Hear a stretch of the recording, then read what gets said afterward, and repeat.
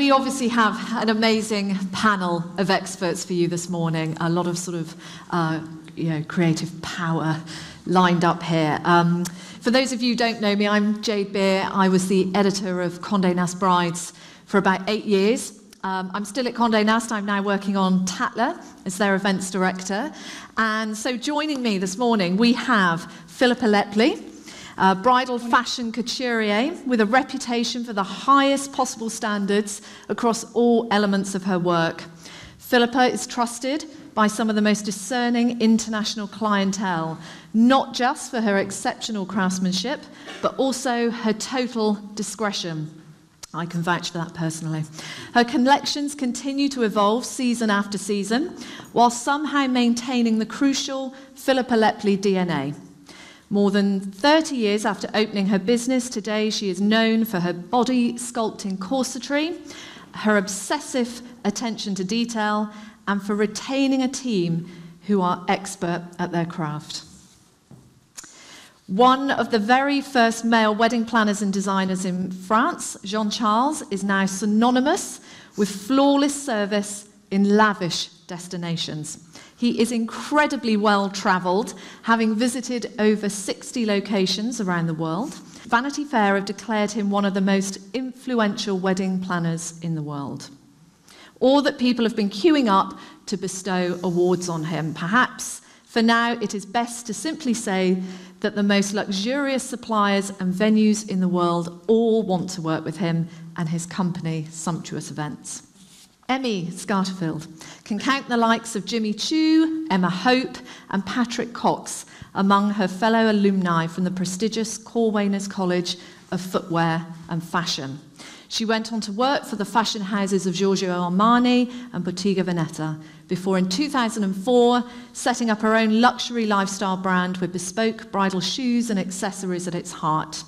Today, Emmy London is housed in her stylish flagship store in the heart of Chelsea, and is synonymous with quintessentially British style across her couture and ready-to-wear collections. Sam Bompas has been called many, many things.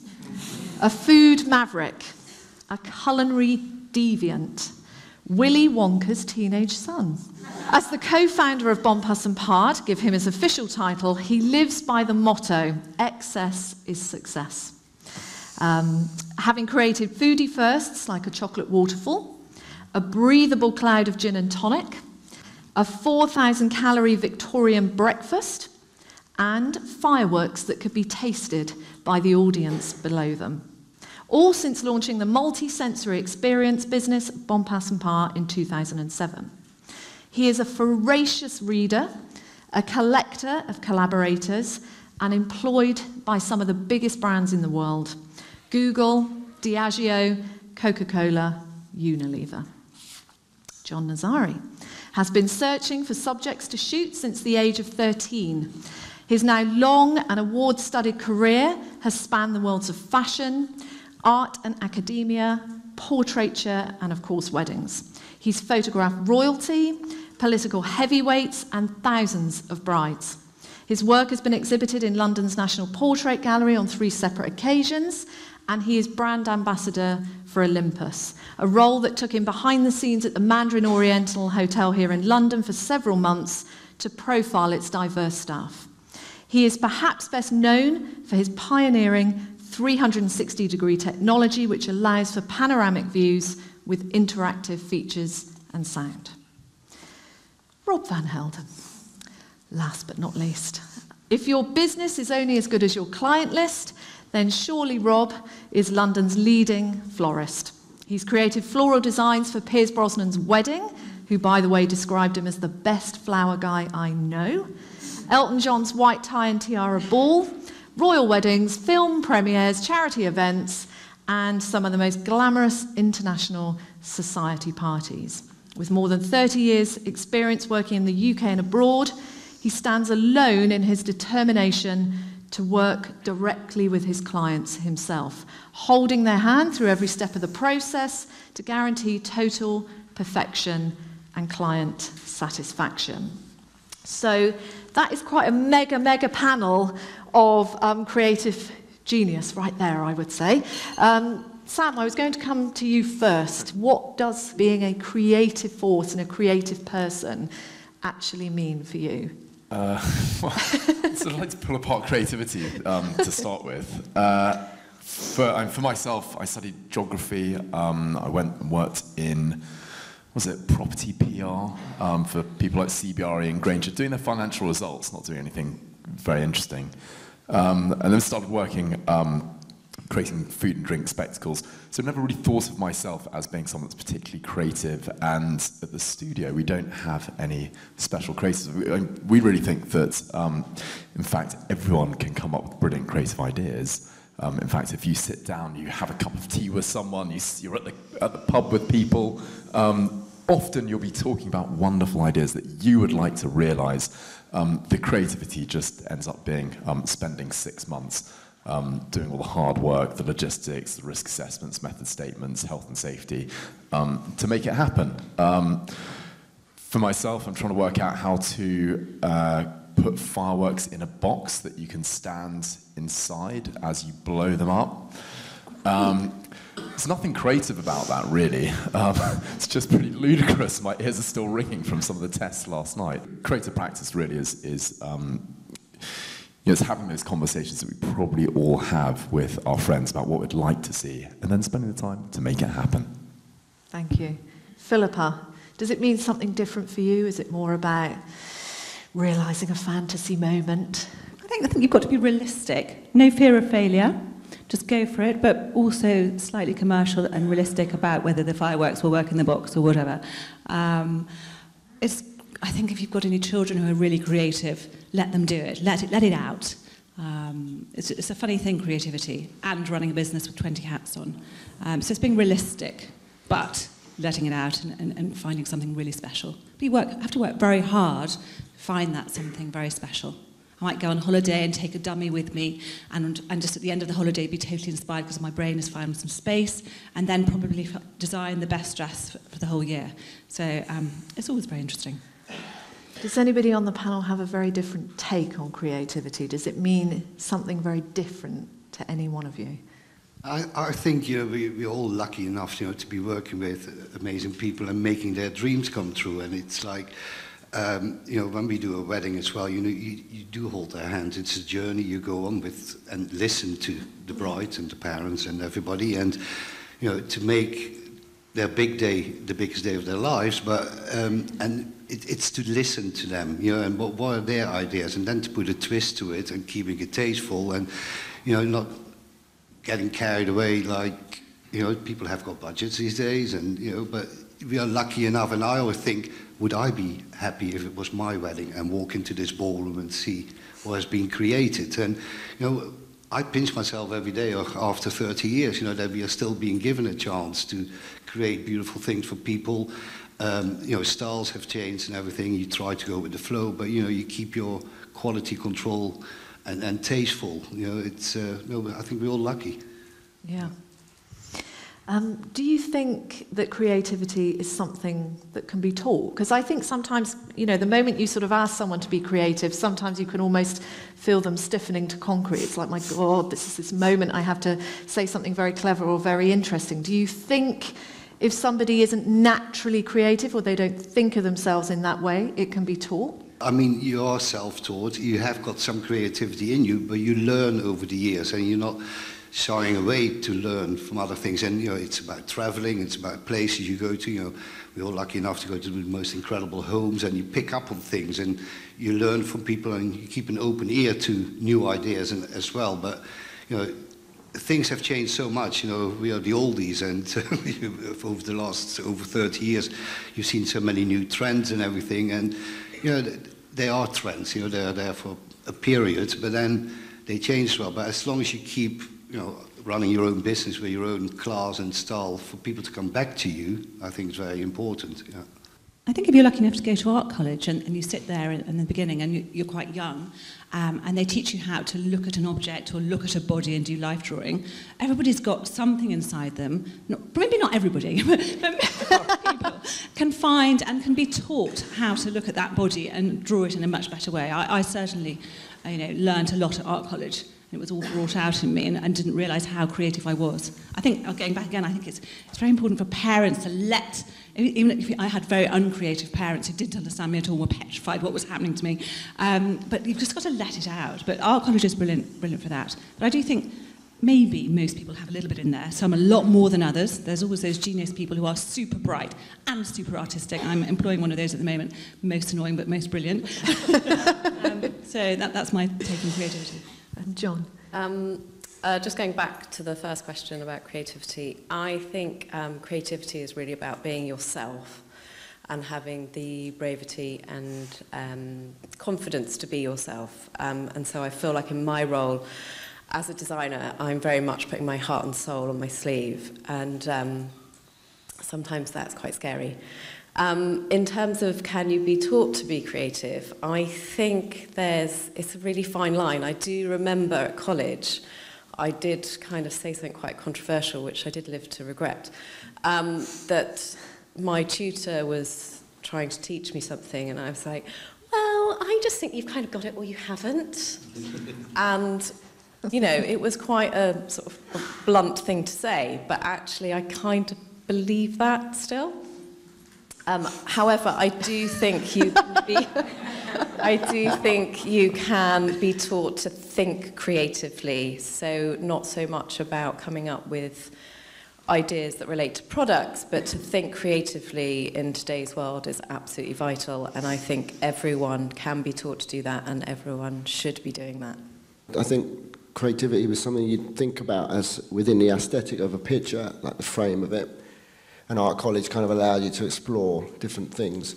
And then I kind of began to think about creativity as a concept. So, you know, it might be conceptual issues that are creative within an image. So you can't just construct a story, and then there's a kind of conceptual kind of narrative around this, what's being depicted.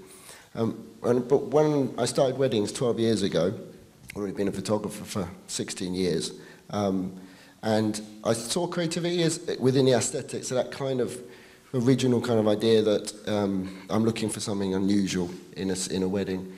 So I would look for reflections, I'd look for kind of moments, I'd shoot through things. I chose my genre, which was kind of documentary, narrative, telling stories, and used that as the kind of street photography approach to telling a wedding story and using creativity through it.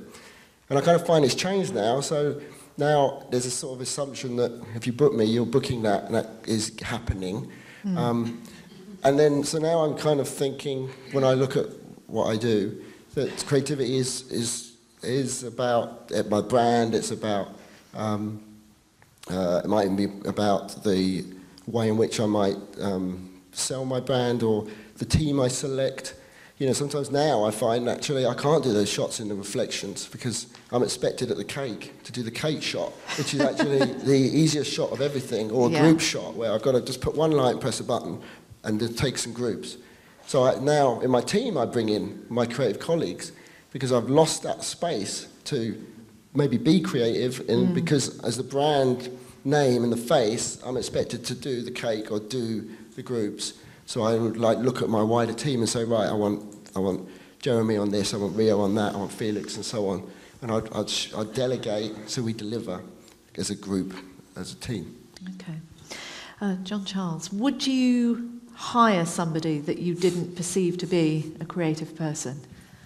No, I wouldn't hire someone creative in my team, you mean? To execute my design or to do my own design?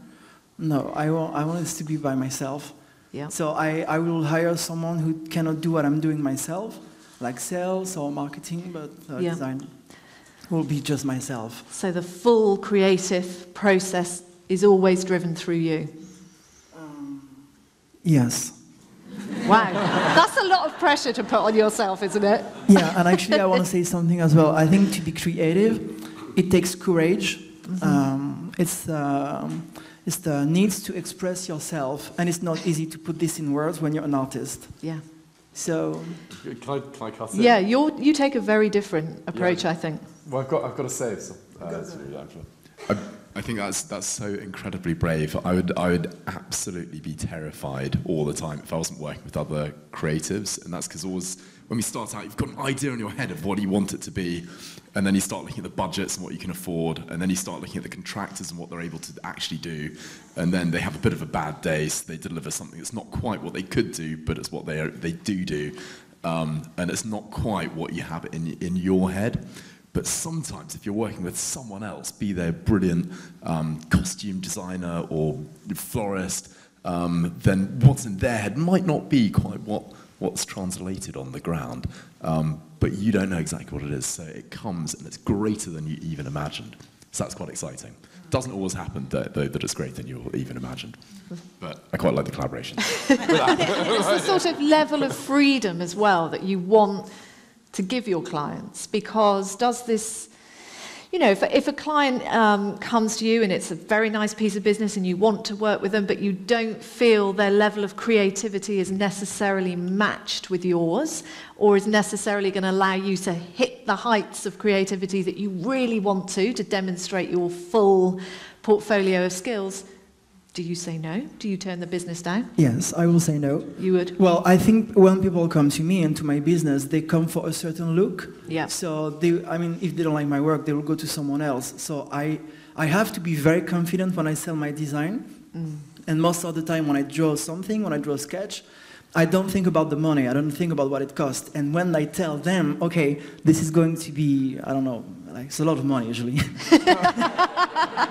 And they're like, are you sure? But I'm so confident in the way I'm selling my design, so they usually buy it. And I'm very good actually at sales, because, you know, sometimes it's, okay, we have 10,000 euro for flowers. And I'm like, okay. So I'm going to draw something, and it's like 100. And they're like, okay, let me think about it. But because I show it with a sketch, they feel like they have to buy it because they've seen it. Yeah. So it's pretty smart, I guess. I think it's very important as well, and it's a lot of times at the first meeting, you know, you get this feeling from your clients that you are either going to go on this journey with them or you're not the right person, and you know they come to you for what you are, and if they ask for something too wacky and too not natural and you name it, my heart is not in it, and you know when they walk out the door, no, it's not going to be me. And I guess you've got the same as well. If you get asked to do a polka dot wedding dress or whatever, you're like, sounds nice. But your heart has to be in it so much, you know, and you will give it all. And I think with us, you know, it is so important.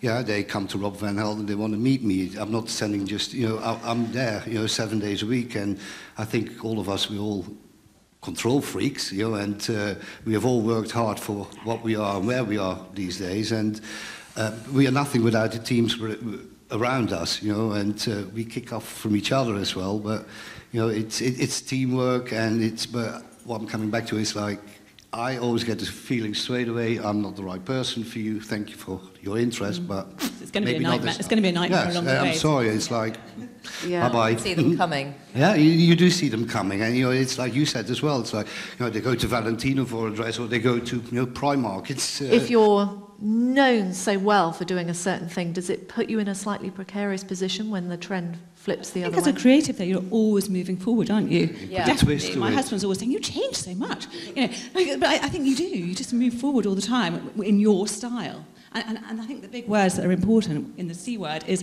you know, is confidence and courage as a designer to believe in what you love. And I think when you're younger, it's very hard to have that. But as you get older, you become just sod it. I think this, boom, and you just do it.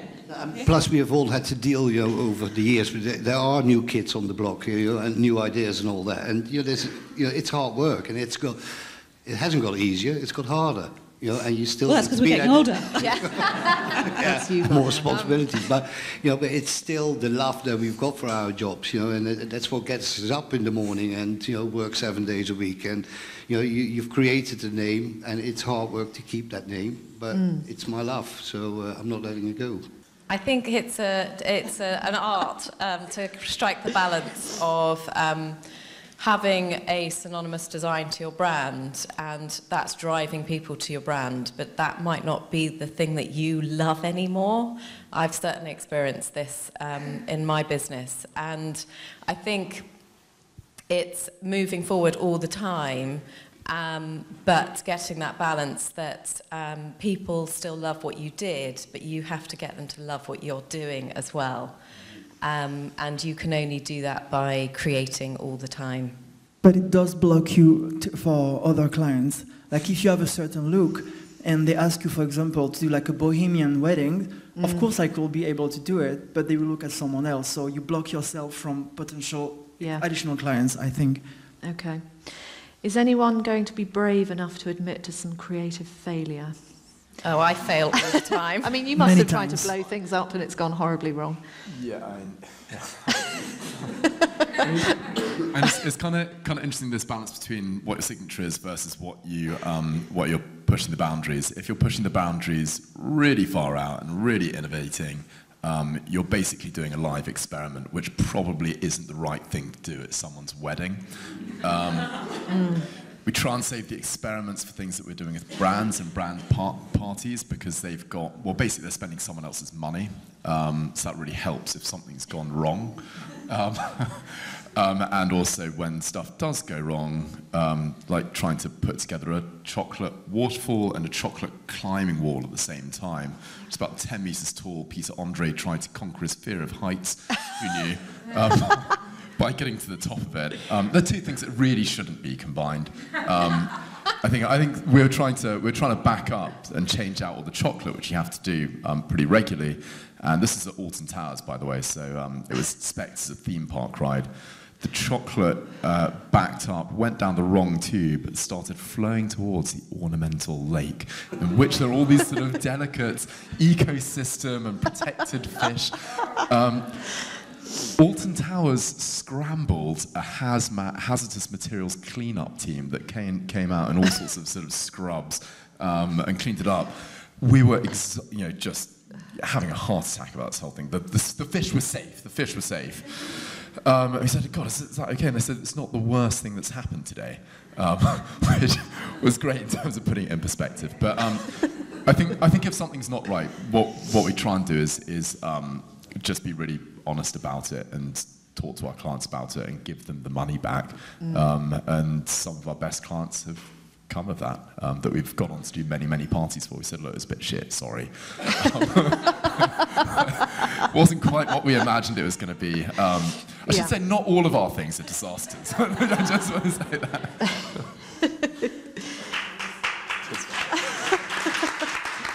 Maybe what we're saying then is that the sort of failure is part of the process, and actually, if we were having this discussion in America, we'd all be really embracing that anyway, wouldn't we? That would be very much part of the journey to getting it right. But is it harder when you're a dress designer or a shoe designer, if you put a collection out there and you kind of stand back at the end and look at it and think, it's not my finest, or, I preferred the previous season? How do you mentally get beyond that then? Just look forward, move forward, Move forward. I think, to be honest, when you're designing it, if it's not your finest. So probably wouldn't actually get to that point. Into production. I don't think I would kind of do that. Would you do that? Yeah, you might just not do a shoot that year. Yeah, you might just kind of, it depends on just taking our time. Personal thing, if you've got, your life is always rolling hills, isn't it? And it shows in your work massively. Yeah, I think we can all say that. Depends what's happening with your personal life or whatever. And when you're happiest, your best frocks come out, I think.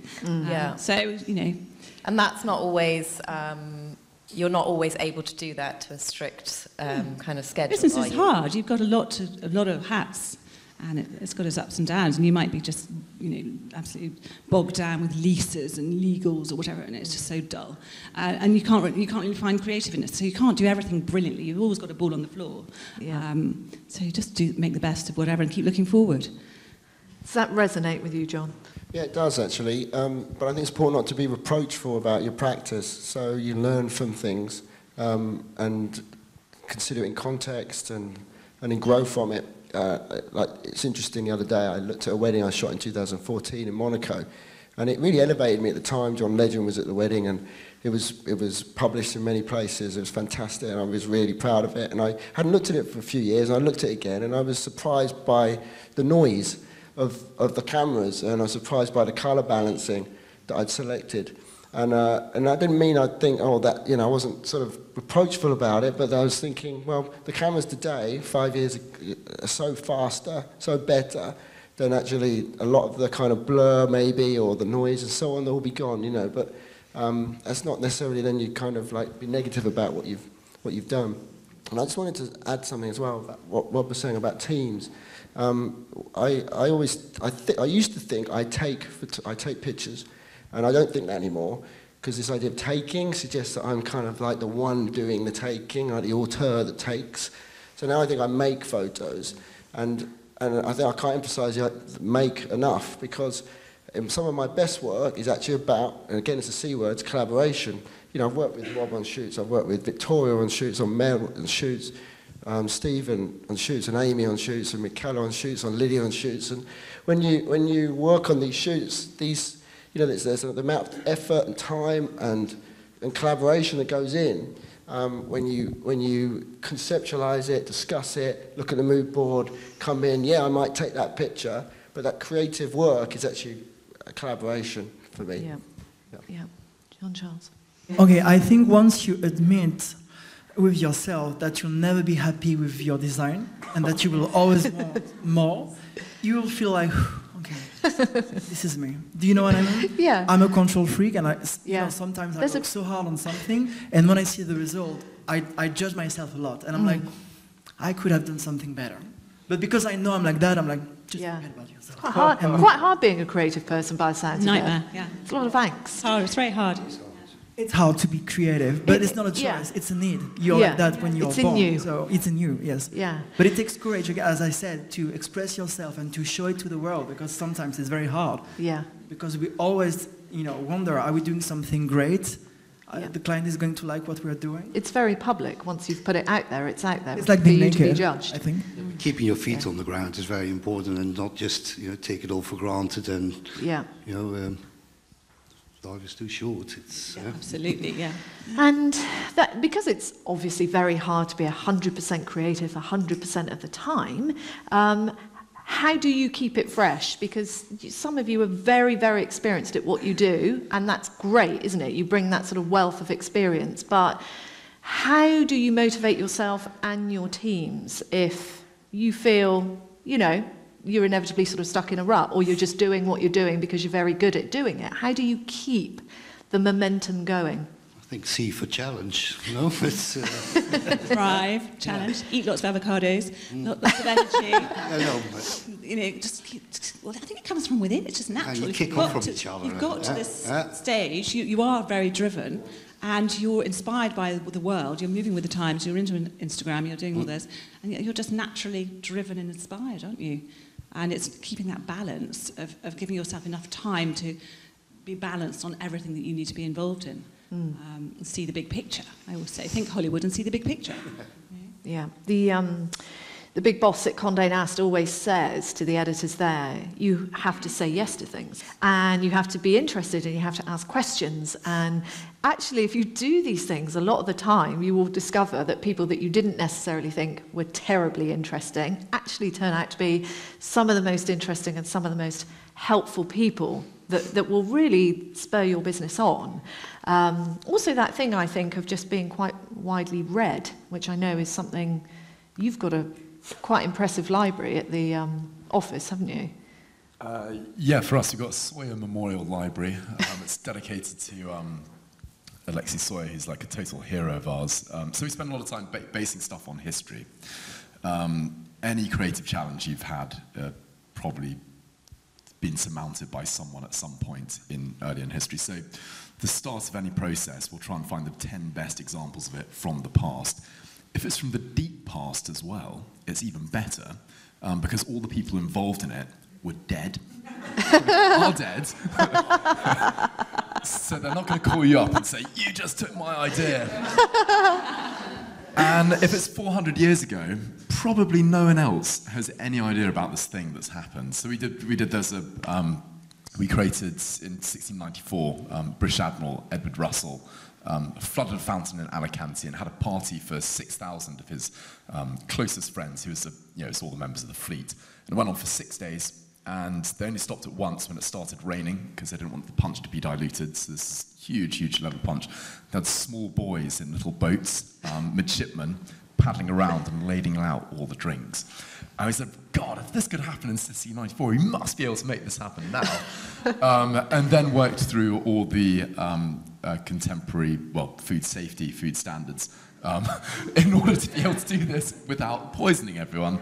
And that was just through having a punch that was so alcoholic, so sweet, and so acidic that you could, our food engineers just said you could literally throw a dead dog in it, just nothing's going to grow. It's apocalyptic. But I think when you take those stories from the past and then you realise them using the techniques, the technology, the collaborators that we have today, you invariably end up doing something that's very new, that's very different. We're using a lot of contemporary lighting techniques through the punch. So it didn't in any way resemble the first, but it gave us a story. And also, going back to selling it in, when we sat down with our clients and said, look, we've got this idea. Somehow, this thing that was utterly ludicrous, we're asking for a ton of cognac for people to boat across, somehow had this sort of veneer of respectability. Because it was done in 1694, it must be okay. I want to touch on the whole pricing of creativity as well, because it's a tricky one, isn't it? Because there's so much sort of brain power and possibly staring out of the window and drumming up of ideas that has to happen in a very insular way sometimes, that it's difficult to put a price on or difficult to communicate to your clients the true value of it. So, Rob, how do you tackle that one? In our world, people don't realise what really goes into it. You do a proposal and with all your ideas and from your initial meeting, taking your clients to the flower market, to show them around, to do sample meetings at your place, and to show them what they're going to get on the day and everything, and then to come to the actual wedding. A lot of people, they see the labour charge, they go, oh my God, boom. But they don't realise what goes into it. In our world, these flowers have to come in, they have to be conditioned. It's early mornings, it's long days. These flowers have to be treated and arranged and have to be transported and have to be the props. Props has become a big thing for me, because budgets changed on flowers and the flower prices and everything. And you can create so much beautiful props as well. And they need to be cleaned, and the wax need to be taken off. And yes, there's a lot of man hours going into a job to create something special. But they just think, oh yeah, he skips to the market and plonks it in a vase and that's it. But no, there's a lot that's involved, and it's long days. And staff is not cheap these days, and transport, and it all adds up soon. So it needs to be covered. But like I said earlier, there's competition out there, and but you need to keep your quality that you have worked for years onto your product, and believe in yourself, and give the best service that your name can give. Yeah, John Charles. I've noticed that the more you get paid, the more people respect you. Sometimes you give a design and almost for nothing, and people don't respect it, and they want to change everything. Versus when you're very well paid, they treat you like a king, and that's a very big difference. And as well, I think because we're talking about price, right? Yeah. So I think the more you get paid, the more people think you are good for some reason. And that helped me a lot in France, actually, because I was one of the first designers daring to charge so much for my design. People thought I was arrogant and crazy. But when I started to get paid for that, people had respect. They were like, how do you dare to charge so much money for your design? And I said, because I'm worth it. And people there...